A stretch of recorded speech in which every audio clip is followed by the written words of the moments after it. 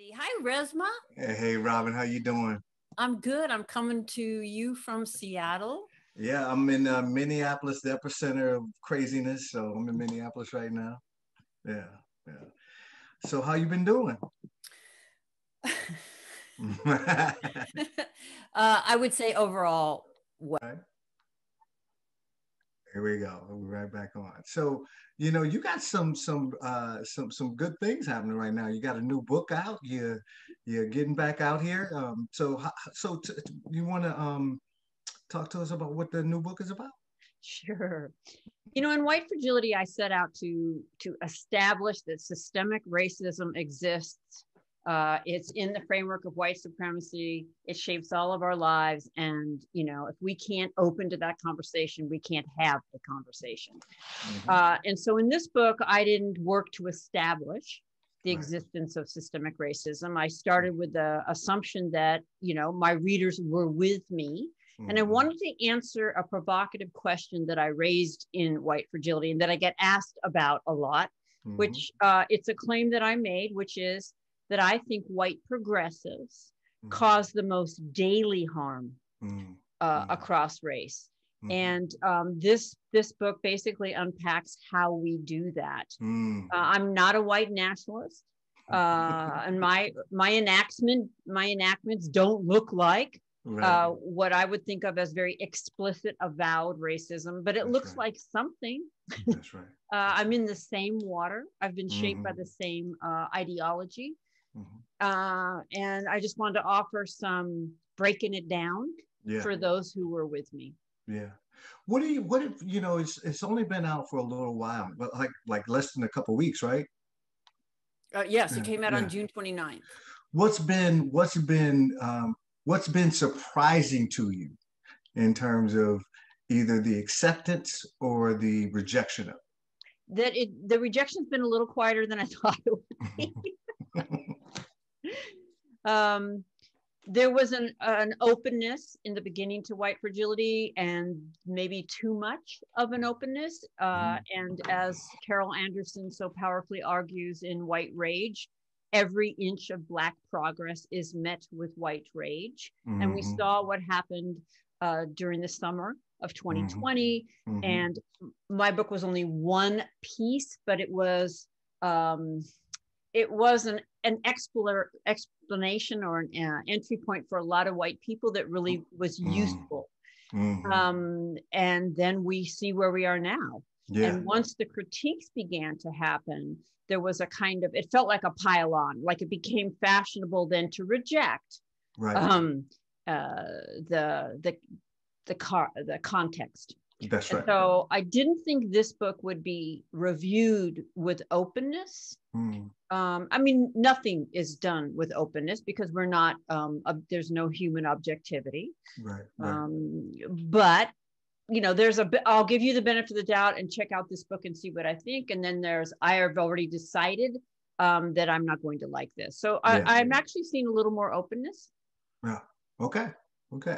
When you told me about that you were writing this book months and months ago, I was, I thought you was gonna get tagged right at the beginning. I mean, and I remember us talking about it. I thought you were gonna get really tagged because as long as you're talking about white folks that other white folks can differentiate themselves from, like those are the bad white people, right? As long as white bodies have a sense that that's what's happening, I think then people feel good about reading your book and telling everybody, look, I'm reading White Fragility and all that different things. But now you're getting close to the bone, right? Where you talk about not just those white folks over there, but us white folks, right? That we also are advantaged by and perpetrate harm in the ways that we do it. And so I thought you was gonna get, I expected in me asking you that question that you were gonna get like, man, they coming for me. But well, one of the ways I cope is that I'm not on social media, so maybe they have. right. But if a white reader took anything from White Fragility, well, one key piece is our work is never done. Yeah. The moment we are complacent, we're going to step in it. This is circulating 24/7, 365. Right. And anytime I think it's over there and not over here, I'm a part of the problem. Yeah, and if I may, Resmaa, you know, I'm writing about nice racism. Now, this is a moment when, you know, white nationalism is on the rise. Recruitment among young white male youth is, you know, accelerated. We literally have laws on the books that say you cannot say that racism's real. That's right. That's what the whole CRT thing is about. That's exactly you cannot say that racism is real. We have voter suppression. And yet I'm writing about nice racists like me that wouldn't be agreeing with any of that. And I'd love to know your thoughts when I say that I think well-intended, open-minded, justice-loving white folks like me are actually the ones that cause the most daily harm. Yeah. What would you say to that as a Black man? I would say you're absolutely right, and I'm glad you wrote the book for white folks. And I would say that one of the things that happens, I think something that happened with your book that also started to begin to happen with my book was the idea that once you read it, then you were absolved from doing any damn thing. And I think what happens is that people read books like My Grandmother's Hands or White Fragility, and especially white folks will read it and read that stuff and organize all different types of book clubs and meetings to talk about it and debate about it, but are not going to do anything. They're simply going to acquire knowledge, cognitive knowledge.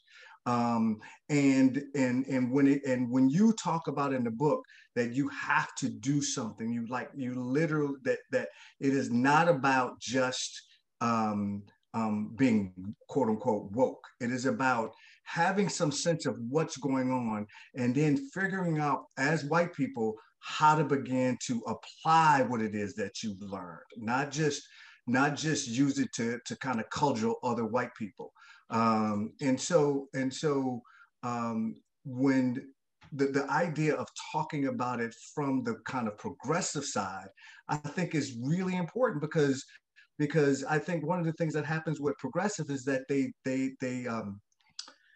kind of disidentify or extricate themselves from the bad white people, as if racism is only about transaction. And what we know is that it is not. It is structural and it is philosophical. It lives and breathes inside of you because you have been advantaged by a system that says that the white body is the standard and has deemed itself the standard of humanness, right? And it was one of the things that I was just talking this weekend with some of the people that I'm training, is that 3/5 human is literally a mathematical equation that people put time and effort into figuring out the deviance by which Black bodies were deviant from humanness, right? I mean, it is, if you think about it in those terms, and so certain people benefited from that mathematical equation. People continue to benefit and are advantaged by that mathematical equation. And it doesn't just go away because you're nice or kind. Yeah, and that's another point I'm trying to make, is that niceness doesn't indicate the absence of racism. And in many ways, a culture of niceness protects systemic racism. I get this image of like this thick blanket or fog laying over it, because a culture of niceness tends to be a passive aggressive, conflict avoidant culture. It's a culture that not conscious, none of this has to be conscious, it doesn't matter. Right. That's right. But it assumes the white experience is a universal experience. That's right. So I feel comfortable here, everybody's friendly here, therefore you must be comfortable and you must experience us as friendly. And my smile must signal to you, does it not, that I'm not racist? Right. Now, if you don't smile back, that changes pretty quick. you know, in some ways, I remember a friend of mine, a Black woman, coming home from Whole Foods saying, "My God, it's exhausting to go shopping at Whole Foods. The over smiling, right?" That's right. And she, now some people might be listening and saying, "Well, what's wrong with smiling, right? Or what's wrong with niceness?" So don't mishear me. I'm all for niceness. Right. Right. It's the idea that niceness indicates the absence of racism. Yeah. And there's a difference between, you know, smiling when you pass someone in the grocery store, which sometimes I do and sometimes I don't, and the kind of smile that is asking for validation and approval. Yeah. I need to convey to you that I'm not racist, and I need you to convey back to me that you see that I'm not racist. Yep. And that's how all of that landed on her. It wasn't just natural. There's almost, and I can say as a white person, almost an urgency that I telegraph to you my lack of racism. And I opened the book with a just cringe-inducing story of needing, feeling very urgent to establish to a couple of Black folks that I wasn't racist. And how did I do it? Told them how racist my family was. Repeated every joke and every comment, followed by, "Can you believe they said that? Can you believe they thought that?" And I thought, you know, here's what I'm showing you. I see that that's racist. I would never say that thing that just came out of my mouth. That you just said. That's right. And, you know, I recognize that I actually subjected them to racism all evening. And yet in my head, I went home thinking I was down and that they knew that I was down. And that's another piece around white progressiveness. And I'm wondering if you have any thoughts on that. Yeah. So there's a seductive quality to kind of bearing your soul in front of Black and Indigenous and bodies of culture, right? This is at least the dynamic that I've seen. And that in some way is supposed to either let bodies of culture know that you are down, connected, and that you see what's going on. And really what ends up happening is that it sows the seeds of distrust. It sows the seeds that it's like we talked about this before. It's like when white people come up to me and say that they're an ally. And one of the things that you always say is that, how would Resmaa know that if you hadn't have said it? Right? Is that how would I, like, and who are the people? It is not enough for you to tell me you're an individual ally. That is inadequate. So one of the things I say to white folks is that this idea of niceness and kindness, I don't want you to spit in my food. I don't want you to hurt my children. I don't want you to call me the N-word, right? But that idea of niceness and kindness, if you could call it that, is inadequate to actually deal with racism and white body supremacy. If that's your kind of shore's edge, if that's where it stops for you, then that is inadequate. And I think what ends up happening is that there is this kind of like here we have Minnesota nice, right? It's like, and it's really a very passive aggressive, like there's a seethingness underneath this smile, right? There is a don't tread too close, right? And bodies of culture have had to pick up and understand the field, how it operates. And I think because white bodies are so advantaged by the system, they collectively don't really even have to examine those pieces. It's like, if you're nice, you be nice to Black people, you be nice to other people, and that's enough, right? That's as far as you go. And what that does is it makes for very surface type relationships. It eliminates any type of intimacy. It makes white people very fragile when it comes to race, right? They can't tolerate very much, and I'm including progressives. I was watching a thing about, I think this happened about 6 months ago, and maybe you saw it on the news. It was a function where a bunch of Black children were at some function, and they happened to be there with Nancy Pelosi, right? And they're singing, I believe it's the Black National Anthem. And so there's a mother holding her little baby, her maybe about 5 or 6 year old child, little girl was standing in front of her, and they were singing. And so the camera was singing. she looks down at the little girl, and then the little girl looks up at her and turns back around, and Nancy Pelosi touches her hair, okay. right? Strokes her hair. And you watch the little black girl kind of like this. And then she looks up at her mama and she goes, she just touched my hair like that. Now, she's a nice progressive. You probably would never hear her say the N word. You probably would say, oh, that was a faux pas, all that different type of stuff. But that was damaging. That was vicious, right? Now, in the context of, like we would say, now some people would hear me say that and they say, how is that vicious? That's vicious. Yeah, she did, she shouldn't have done that, right? You don't touch people without the permission. But how is that vicious? Well, it's vicious if you don't understand. The only way you can say it's not vicious is if you don't understand the context, right? It is relatively new that Black bodies have any stewardship over dominion over their own bodies, right? For most of our history, the white body, including white women, have had access to our bodies in ways that we could not say no, right? Yes. And so to touch a Black child's hair speaks to that horror, speaks to that terror, speaks to that there are no boundaries by which the white body does not have access to the Black body. And so white progressives don't really think that they need to go and delve into that piece because they already are aligned with Martin Luther King or Resmaa or Robin or whoever it is. And so they get a free pass, but that free pass is really not a free pass. It's just the other side of the devout racist. Mm-hmm. Yeah, I'm thinking about it. Again, I'm going to put air quotes around subtle because subtle to me, not to you necessarily, but what I pull out of that is there's an entitlement. Yeah. Right. Yeah. There's not having to know the history. Like I don't have to know that. I don't have to know your reality. Right. I could be seen as qualified to lead or do virtually anything. Right. Including run an organization with thousands of employees that in their mission statement says we value diversity. Exactly.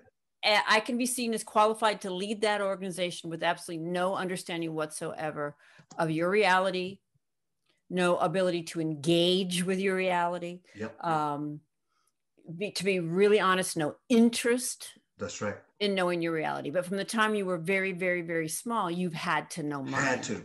And those are the pieces that I think we don't understand when we say, God, it was just, she meant well, right? We also focus on the intentions, but it speaks volumes. Yeah. I just have to throw one in there just because you're from Minneapolis and I'm from the Pacific Northwest. And that is, I'm from Canada. Oh, God. Is a common form of credentialing. Credentialing is something that I talk about a lot in the book because I see it all the time. And credentialing are the moves, I call them moves, but the evidence that white people offer up to establish that we are not racist. Right. I marched in the 60s. I had a Black roommate in college. I just have to say, we didn't even know race wasn't biological in the 60s. So if you think something you were involved in 60 years ago certifies you for the rest of your life, you're actually just revealing that you don't understand. And you're revealing to bodies of culture that you're dangerous. Like when we hear people say stuff like that, what happens to us is, okay, I need to watch you. I need to be clear that the thing that you think you've already mastered, you actually have not mastered, and in that you may actually harm me in ways that if I give you access, you will be oblivious to the ways that you're harming me, right? Like if you don't know that that's not convincing, if you don't know that evidence is actually kind of ridiculous. That's right. Right. That's right. And that I'm rolling my eyes in my head. If you don't know that, then you're likely not going to be open to any feedback to the contrary, because your identity, that urgency that I have felt to establish that I'm not racist, is about my very identity and what I believe would be true about my moral character. Exactly right. Based on what the simplistic way we're taught to understand racism. It's just a matter of good people versus bad people. Yeah. Speaking of moves, there's one that I'd love to take this incredible opportunity, because you are a racial trauma specialist. And one of the moves that white progressives will often make in a conversation about racism is moving to their own trauma. Yeah. Certainly their own forms of oppression, but suddenly, oh, my trauma's coming up. I don't think I can continue to engage. This is too painful for me. And so any thoughts about, and let me just be really clear. Many, many people have trauma, and trauma is real. Right. But I'm just going to go ahead and say, for white people, talking about racism, getting feedback on our racism is not in and of itself traumatic. And I would say those conversations are not the place to bring your trauma in. Right. So any thoughts you have on that from your experience? Yeah, a couple different thoughts. First one is that just before I came on with you, I was scrolling through the news and came across this headline where the Texas State Senate had just approved a bill that says you can no longer teach that the Ku Klux Klan was racist and morally wrong. That just passed. You Google it right now, it's up there, right? Okay. And in addition to that, you can't teach anything about Susan B. Anthony. You can't teach anything about indigenous genocide. You can't teach anything about enslavement. Like there's all of these things. And for me, when I'm kind of thinking about this idea that we can just kind of be nice, and therefore people are not actually taking away things or taking things from us, right? That racism is an action. It is not just a feeling or a thought, right? I think is where I think a lot of times white progressives get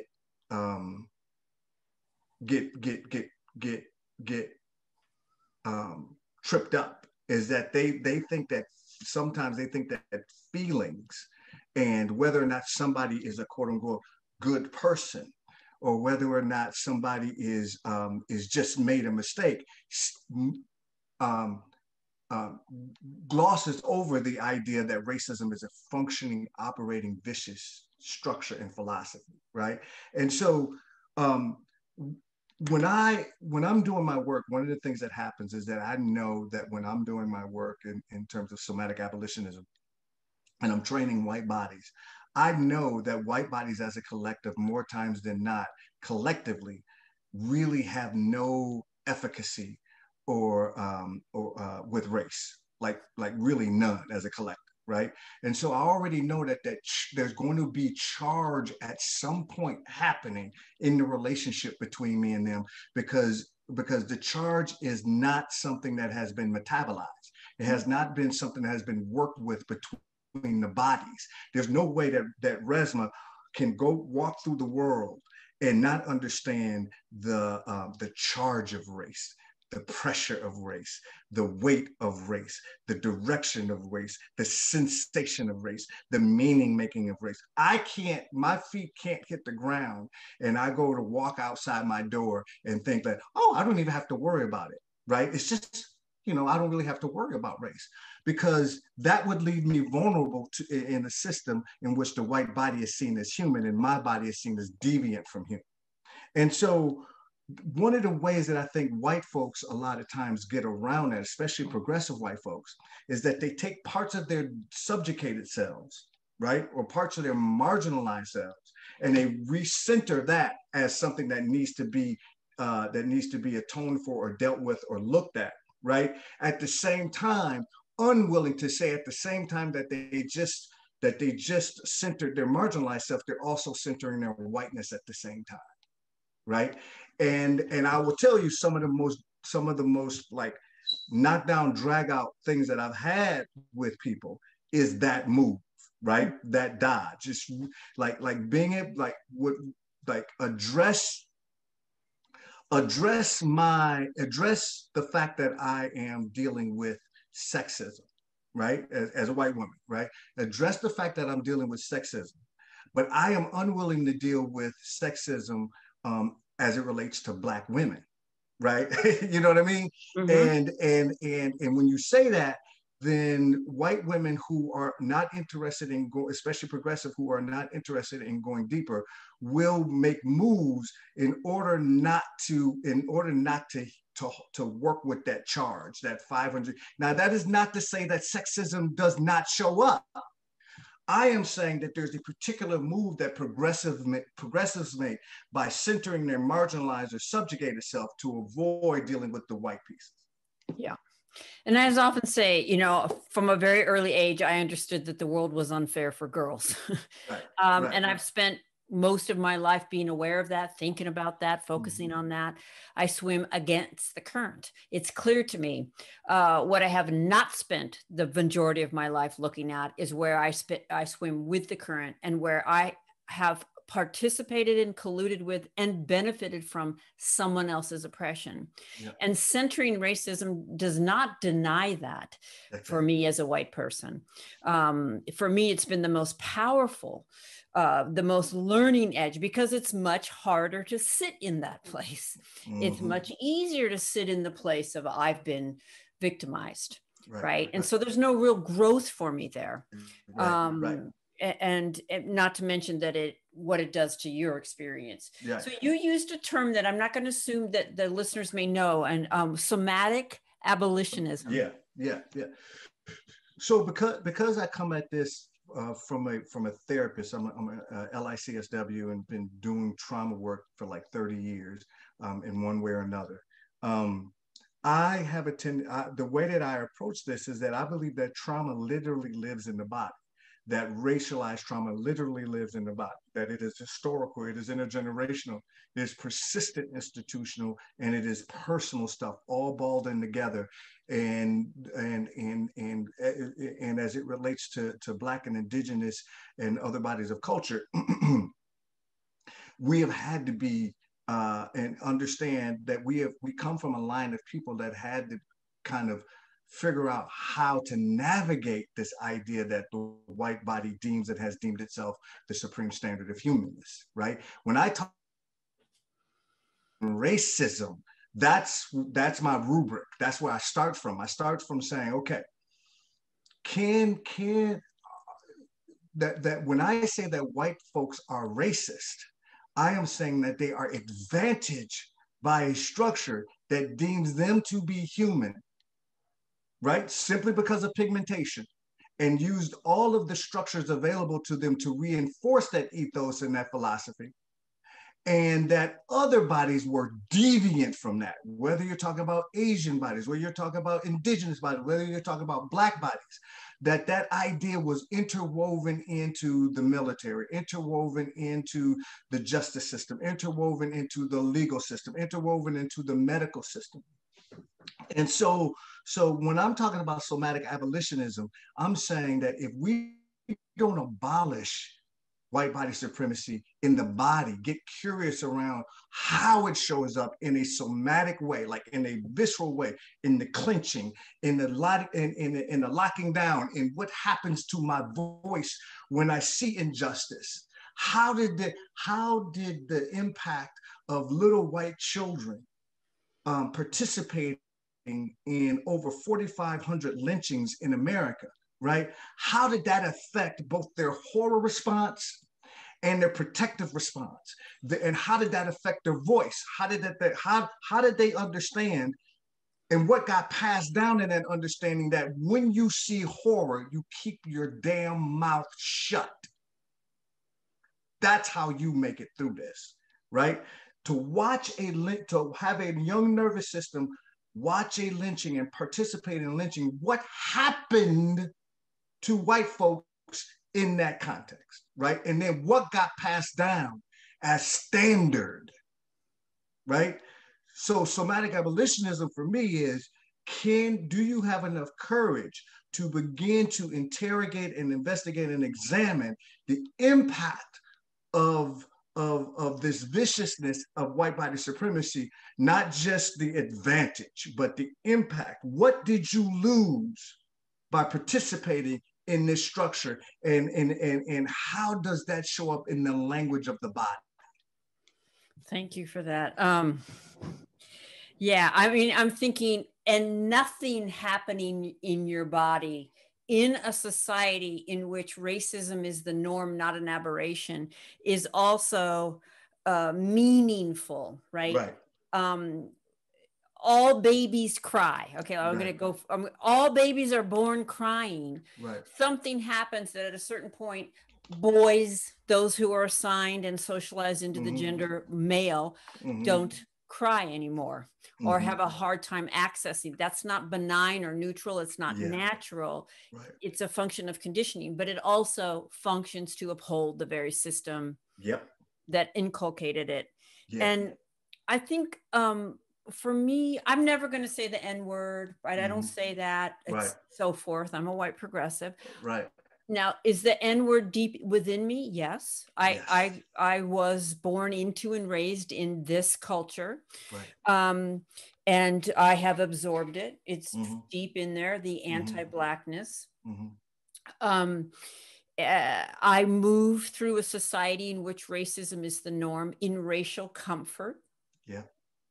I'm articulating this because I want to help white progressives see what this looks like. It's not the extreme stuff, right? But to move through a world every single day where racism's the norm and be comfortable. Let me just put it like this. I'm comfortable in a racist society.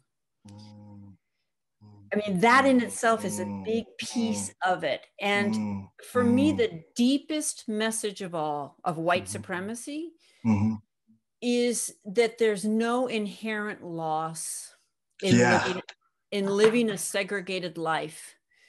That I was never meant to know you, Resmaa. I was never meant to love you.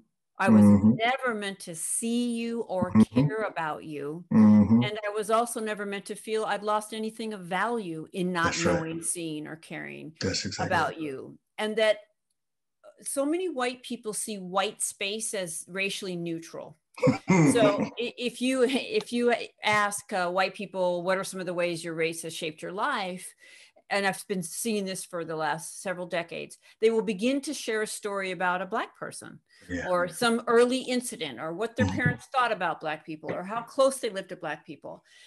And of course, that's not the question. That's right. It's not answering the question, but it shows how unracialized our own identities are and that we can't conceive of race without your presence. That's right. Right. But every single moment that I spend in white space, so I want all the white listeners to think about how many weddings you've been to. That if they weren't all white, they were pretty close. How many funerals? That we go cradle to grave, not only in segregation with no sense of loss, but using the absence of Black people as the measurement of value. The whiter the space, the more status it has. And the more presence of Black people in the space, the less status it has. And that's circulating. I don't even know how to articulate this. It's active. White space, every moment I'm in it, I'm being reinforced and socialized into white supremacy. And that's the layer at which we have to start to look at it. I'm not going to identify it in whether or not I can be friendly to you or we go to lunch or even if I was married to you. Exactly right. It's a much deeper level. Yeah. I think, we just saw a thing. I think we only got like 2 minutes, but I would be remiss if we didn't say this piece that, and I'm gonna just kind of say this to anybody that's listening to this, to me and Robin talk right now, and what's popping off in your head is that this is CRT. Let me say this. The only thing that CRT is a decentering of whiteness as the only way to tell a story. That's all that CRT is. Critical race theory is about the fact that here's what I said, is that the prevailing thought right now, right, is in CRT, right? Non-critical race theory. That's the prevailing thought, right? That's the and so what a lot of white folks want to do, especially the devout ones, what they want to say, what the Texas legislature just did, is they say that NCRT has been and always be the rule of the land. We don't want to examine what has happened in America. We don't want to examine the fact that we keep talking about our founding fathers, and they were benevolent slave owners and all of, enslavement, right? All of that different things. We don't want to talk about that from the perspective of Resmaa, or from the perspective of indigenous people who were genocided off the land, or from the perspective of the people whose 751 children were buried behind a boarding school in Canada. We don't want to talk about their perspective. What we want to have is a non-critical view. And so for all of y'all that keep hearing about CRT and you're like, man, I'm nervous about it, I don't really want to, if you have read a Howard Zinn book, that's CRT. It is the idea that you are decentering whiteness as the only story by which we will evaluate America. And so I just needed to say that, because I know there's people probably listening and hearing us and saying, oh, that's CRT. And I will say yes, and it makes you uncomfortable, and I'm glad it does. But you have to understand what it actually means. So. Yeah. All right. I think are we ready for some questions? I think so. Hi, Resmaa. Hi, Robin. Yes, glad you're ready. There are a lot of questions. So here we go. Someone asks, don't racists, neo-fascists cause more daily racial harm than white progressives? I'll speak to that and then, okay, Resmaa. First of all, odds are, I can only imagine how unsettling it would be to be interacting with someone you knew was a white nationalist. But odds are, on a daily basis, Black folks are not interacting with white nationalists. They're interacting with me. They're interacting with you, Andy. They're interacting with, their workplace that is filled with white people, or at least the leadership team. And we are the ones that send people of color home exhausted. That is the theme I hear over and over, particularly from people of color that are one of a few, and that tends to be Black people, one of a few, particularly the higher up you go in an organization. It's exhausting. And it's exhausting in a way that you can't get your hands on, because it's not the clear stuff. Right. And so, I don't want to minimize what is happening in this country in terms of policies and so forth. But we need our energy That's right. To fight it. So what would you say to that, Resmaa? I'd say white progressives look at January 6th and go, see, those are the bad people. They're the ones that went up into the Capitol and crapped all over the floors and killed some police officers and did all. Those are the bad people. And I think when my wife comes home and she says to me, I don't know how much longer I'm gonna be able to work with these people. The viciousness and the ways and the things that they don't say, but there's a seethingness that I should not be here. There's a seethingness that I am only here not because I'm intelligent, I know what the hell I'm doing, right? But because I got a leg up. And those pieces make my wife sick, not just sick like I'm sick of these people, but sick in terms of her not being able to sleep, in terms of her cortisol levels, in terms of high blood pressure, in terms of all of that different type of stuff. So when I hear somebody that asks a question, aren't the white national, it's all vicious. It is pervasive and it is persistent. on bodies of culture. It is pervasive and persistent on Black bodies specifically. It is pervasive and persistent on indigenous bodies specifically. And for us, and for people to think that those are the bad white people means that what they're doing is not having a systemic understanding of what racism actually is. Robin, may I ask, why are we focused on white people versus focusing on people of color? It seems this anti-racism conversation is getting more focused on whites. Should we be talking about white folks? Is this part of the healing process? I am debating these questions all the time as a person that does not only anti-racism work, but also equity work. Well, for far too long, we have offloaded all of this onto people of color, right? You experience racism, so if I want to learn about it, I'll just observe you, listen to you. This idea that I am innocent, I'm outside of this, and that racism happens to you, but I'm not part of the equation, right? As if it happens in a vacuum. And I'll say something bold at the risk that we're on YouTube. White people are the problem. Everybody has bias. Resmaa can have bias towards me just because I'm white. Everybody has bias. Systemic racism happens when one group's collective bias is backed with legal authority and institutional control. Resmaa's group and their collective bias have not been in the position to enact policies and practices that limit my life. And my group has and continues to be. And yet we've looked at Black people and said, how sad that you experienced this. And I hope that you don't, but I'm glad I'm not part of it. We all have a role, but I would say white people wield the greatest responsibility because we set this up, this system, and we protect this system. Now, the master's tools dilemma, as Audre Lorde so powerfully articulated, we're inside this construct. None of us are free of it. There's no free space that is clean, including Canada, or wherever, right? That it's not at play. So yes, at the same time that white people need to get involved, we're going to end up also centering ourselves. It's one of the many tensions that go with it.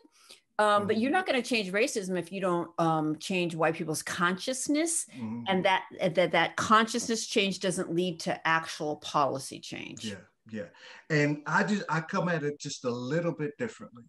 And the difference is that I don't equate equity work with living embodied anti-racism and cultural development. I don't think they're one and the same. As a matter of fact, in a lot of the equity work that I have participated in and seen, many times the idea of race and the charge of race gets put off in equity work, right? It becomes a way around dealing with the viciousness and the brutality and the terror of race, right? Or of white body supremacy and racism.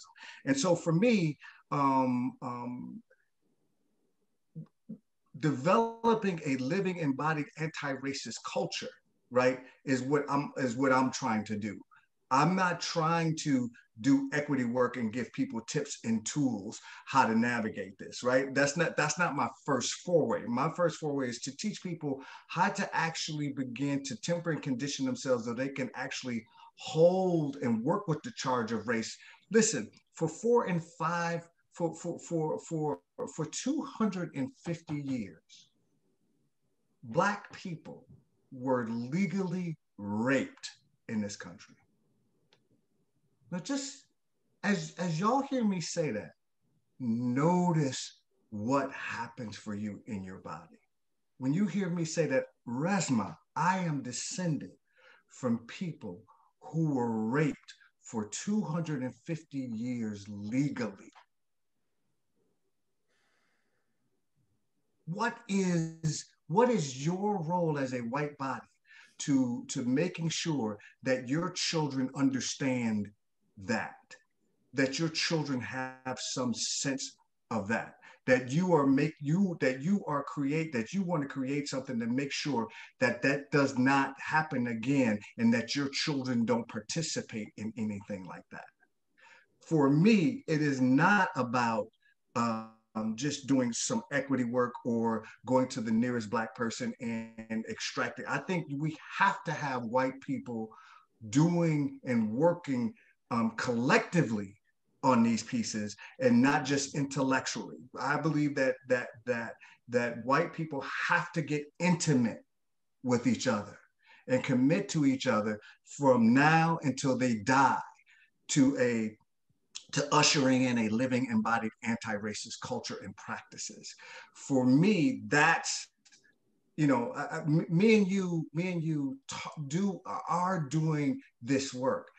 I just come at it from a different angle. My angle is, if white people do not establish an anti-racist culture, which does not exist, that does not exist collectively among white people, a living embodied anti-racist does not exist. They have to be about the business of ushering that in. And so for me, equity work is not going to get that.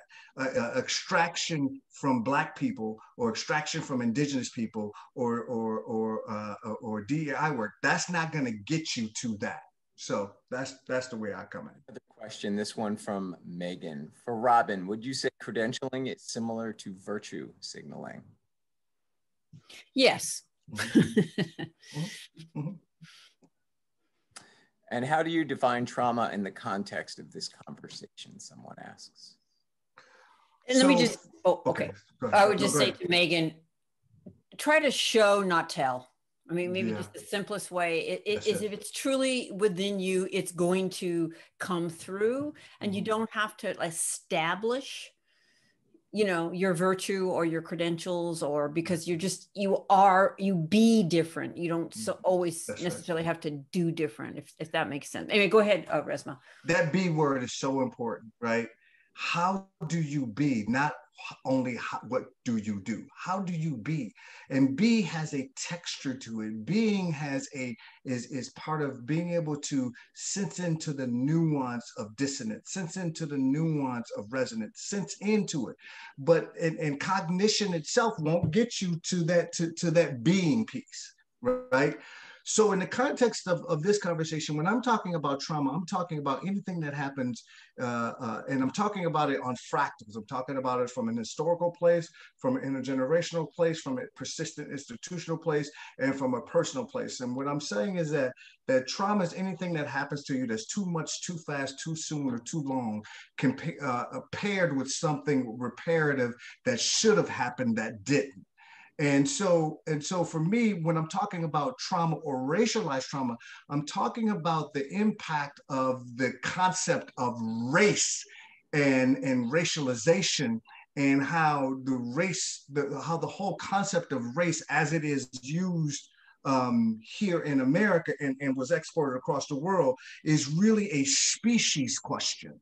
Right? The race question in this country has always been a species question. And what I mean by that is that when Europeans and the elite white bodies started to begin to talk about race, their root was talking about race from a species place, a race of dog, a race of cat, a race of bird, a race, right? That's how they talked about race, right? And they applied that to human beings. Right? So pigmentation would be a shorthand for who was human and who was not. That concept of race is at its root is a species concept. And many times when we're talking about race, we're talking about it from a transactional place, not from a place of speciesness. And you can tell who is more human based on their pigmentation. And then these elite white bodies created a whole structure around that idea, that shorthand. And many white people don't want to deal with that level of it. They want to deal with it, or you shouldn't say bad things to people and just be nice to people and be kind. But to get to that level and begin to create culture that can uproot it, that's a taller order than given to the United Negro College Fund. This question, comment and question from Christine. Hello, Resmaa and Robin. I'm an educator working on my doctorate, looking to cultivate a curriculum for pre-service teachers that is anti-racist. I'm also a middle school teacher who works with 7th graders. Where is a good starting point? Well, I mean, I just think yourself is the good starting point. That that analogy of on the airplane, you need to put your oxygen mask on first before you turn to others. And the more, I really believe, the more integrated this is into your own life, into your own relationships, into your own practices, the less you have a question of what do you do. Right, because it's just the way you're oriented to the world, and you have and to other people, and to your place in the world, and you've developed skills and perspectives, and you've been vulnerable and humble, and you've made mistakes, and you've repaired those, and learned and grown and integrated. There are so many resources out there. You can go to my website and go to the resources page, and there's even a section on, you know, education, and all of that's out there. Yeah. And so maybe I would just offer a question, which is, how have you managed to be in a PhD program and an educated person working with young people and not know the answer to that question? Good. I'm so glad you said that. That's what I was just getting ready to say. And I don't mean, and it's meant to be a challenge, but it's all really like, take out a piece of paper and like, that's right. How have I come to be this place, certified as highly educated, right, certified as qualified to work with young people, and I can't answer that question. And whatever you write down, that's going to be your map, and nothing on it will be easy or quick, but it can all be done. Yeah. I would start with everything that Robin just said, and then I would add get together with 2 other white bodies and go through this exploration together, and commit to doing that from this point on, from the day that you ask this question to the day you die, to the day that they bury you or you bury them, to the day y'all have babies together, or the day that you get married or get into like that's how deep this is for me. It is like you're committed to ushering in a living, embodied anti-racist culture. And so I would start with that. I would start with going to my website, resmaa.com, resmaa.com. There are a bunch of resources up there, and start with My Grandmother's Hands, which has pieces in there and also practices that you can begin to work with and surface and metabolize some of this. This question and comment is from Karen. Thanks for your comments on niceness. My question is about white people looking inward instead of outward. I just published a book called Beyond Karen, White Supremacy and Calling In of the Karens in America. And I'm seeing just a lack of interest in my webinars, as if white people coming together to discuss the topic of white race is illegitimate without BIPOC leadership. Are you hopeful in the prospects of white people learning to embody the truths of injustice? Actually, I have thoughts. I'd love Resmaa. So what do you think about white people learning about racism in all white space? It's what, so for me, I think, like, you know me, before white people come in, when I'm doing my work, before white people come in and we start doing like real, like in-depth work together, they have to do some shit with each other first. I will not allow white people with no understanding of toxicity, no understanding of the reflexiveness, no understanding of the charge. When I split people up first, right? I have bodies of culture. I have white bodies getting some remedial stuff done. I don't think that, we just need to all get in a room and just talk and do that. There's so much wounding that happens when those types of things are just left open. And so I have people doing that, and then periodically I control when people come back together and people are able to do some of those pieces. I think one of the reasons why people are not coming is that many times when you show up, especially white folks, white practitioners, when they show up, they haven't taught the community, the white community, how to even use them. It's like showing somebody a hammer who's never seen a hammer. What will it take for people who believe themselves to be white to voluntarily relinquish white supremacy? Oh, Jesus.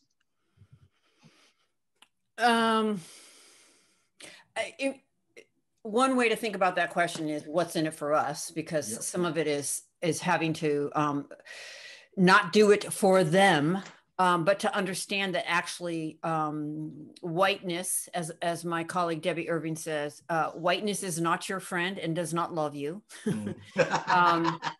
As Jonathan Metzl argues, dying of whiteness, as Heather McGee in The Sum of Us argues, that it takes an incredible, enormous amount of effort and energy to keep this system going.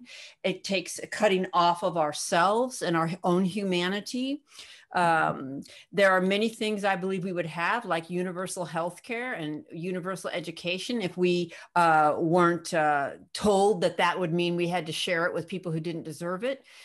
We are highly manipulable. I mean, look where we are with CRT. Like that is such a perfect boogeyman, and look how effective it is. We are so manipulable because of this animus and this fear.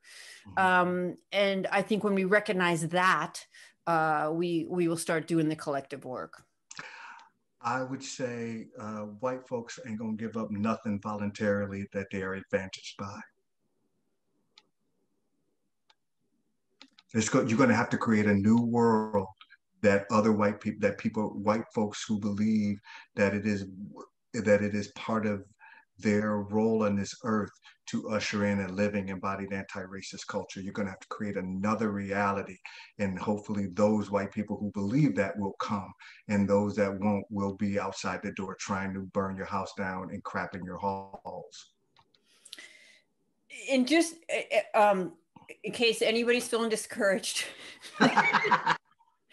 I am clear that racism isn't going to end in my lifetime. It's also the most profound journey I ever have been on or could be on. And I do remember Derek Bell. He is passed now, a legal scholar, and his book Faces at the Bottom of the Well, he basically says, accept that racism will never end, and from there never stop fighting it. And I had to sit with that. And I think what he's saying is that kind of those little carrots they dangled out. Look at, we've got the civil rights movement. Look at, we've got the Voting Rights Act. Racism's over. We can all rest now. That allowed us to kind of buy into things that were really just distractions, and we got complacent. And there are polls that show that a lot of those people that got involved in the summer, a lot of white people, are no longer involved. Absolutely. You know, we just can't be complacent. So those are my closing thoughts. Well, what about you, Resmaa? I'm good. That's it. I'm done. Well, thanks so much for your time tonight, Robin DiAngelo and Resmaa Menakem. We've had so many questions. There was just no way we're going to get to all of them. My apologies to folks whose questions we did not have time to answer. We will post this as a podcast that you can see on our website at freelibrary.org/author events. And my video guy's gone, but we'll get it up on YouTube. So until then, Robin, Resmaa, again, good luck with your books. Thanks for your time this evening and your good work. Thank you, everybody. Thank you, Resmaa. Take care, y'all.